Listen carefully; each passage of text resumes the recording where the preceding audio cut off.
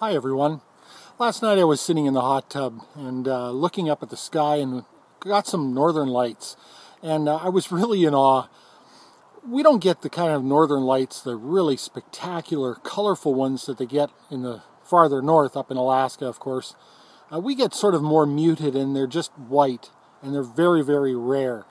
But it was really cool, and actually at first I wasn't sure if it was moonbeams as the moon was coming up over the mountain behind me, or if it was northern lights. So I had to wait a little bit, and pretty soon I could see the telltale curvature of that solar wind as it crossed across the sky, and sort of every once in a while would dart out, unlike what you would see of a slowly rising moon as the rays of light from the moon would go between trees and various parts of the landscape. These were more fluid, and I was just really in awe, and it got me thinking of a few things that have inspired me as of late. And they sort of are both on either end of the spectrum, from sort of the hard skepticism and learning about our natural world, and then on the other side, a little bit more into the esoteric, the schools of thought and the philosophies that don't really have a lot of empirical evidence behind them, and sort of the balance between the two that I feel like makes for a really energetic, youthful experience in this world.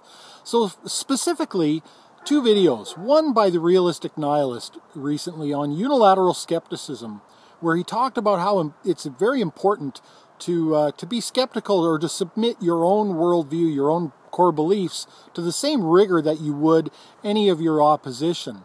And that it's very easy to actually, in fact, lie to yourself if you don't do that.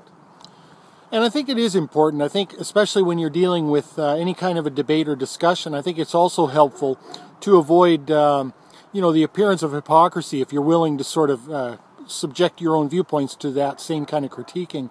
And it reminds me of a video I saw recently with Joe Rogan, and he was talking about how he's constantly sort of confronted with people bringing him different conspiracy theories. Hey man, you got to check out this. Did you hear about this? And he says what he says to people when they come to him with these conspiracy theories that they've really just clearly have bought into, is he says, hey man, listen, before you come to me with that, take whatever it is, claim X, whatever X is. Please, before you come to me, do a Google search for X debunked. Whatever the claim is, debunked. And I think that's a really great way of getting the message across. Obviously, we can't just take any claim at face value. That you owe it to yourself to avail yourself of that counter argument. That that at least, even if you end up accepting claim X, that you're doing so from a really knowledgeable position, a skeptical position, and I think that's fantastic. Now, the other video, again, is sort of on the other side of the spectrum, and it's a recent upload by Philosophical Vlogs entitled, I'm a Spiritual Atheist. Now, I understand that many a skeptic will run the opposite direction with their hair on fire at the term spiritual, but I kind of understand what he's getting at here. I was raised in a sort of a hippie environment, if you will, and a lot of the people that surrounded me were people who sought alternative explanations and other philosophies on the explanation of our existence and the nature of reality. And a good deal of those I had actually investigated myself, and they contained a lot of gems, a lot of things that I use to this day in interpersonal relationships, and most importantly, I think, for self-esteem. Now, I'll probably be doing a video on self-esteem in the future. I may have some things I think I can share for any of you who suffer from self-esteem issues.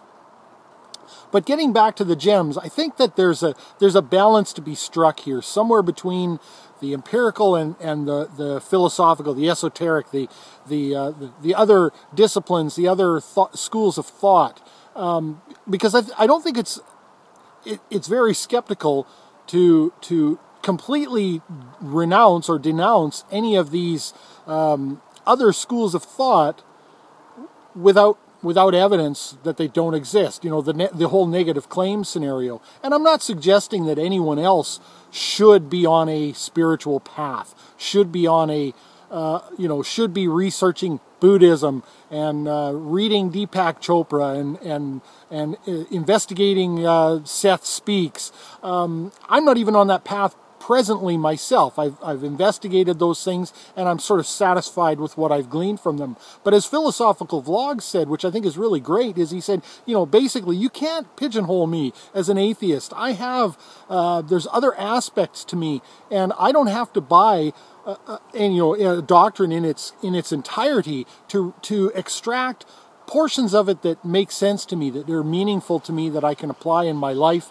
And I think that's really great. So I guess, you know, what I'm saying here is I'd like to be sort of a wide-eyed skeptic, or maybe a wild-eyed skeptic, you know, where I have that enthusiasm and passion for life, and I'm willing to investigate and look into other areas, even if they are sort of more in the spiritual realm, and see where that takes me.